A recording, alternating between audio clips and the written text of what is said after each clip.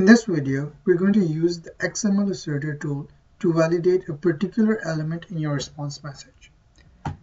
For example, I have a test here called search item by title.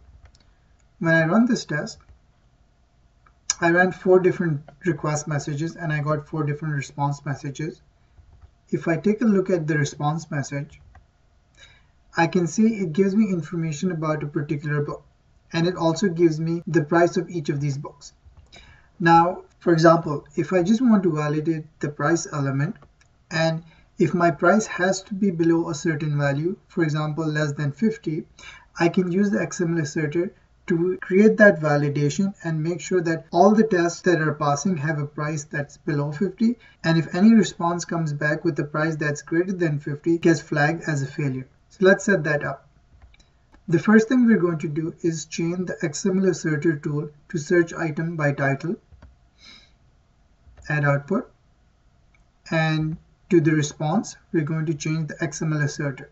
If your response is coming back in JSON format, you can also use the JSON Assertor. It has the same functionality except it's for JSON.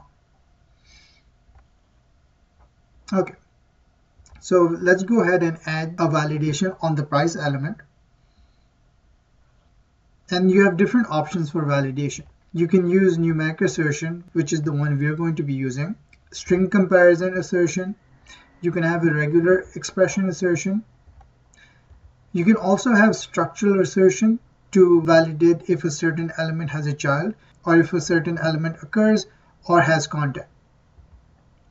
You can use the compound assertion to do more complicated validations. For example, if you want to validate the postal code based on which country you choose, you can do that. For example, if country is Canada, then postal code must be 6 characters. You can use the conditional assertion to set that validation up. In our case, we're going to be using the numeric assertion to add a validation on price. I'm going to select next, and you can choose price from the XML tree and hit finish. I'm just going to name this price assertion. And over here, you can choose how you want to validate it. Either you can set it to a particular value, or in my case, I'm going to give it a range. So I'm going to say it has to be less than 50. Okay. So now when I run my test again, it's going to validate price and make sure that any price value is less than 50. And if it's not, it's going to mark it as a failure. Okay, so you can see 3 or 4 tests succeeded.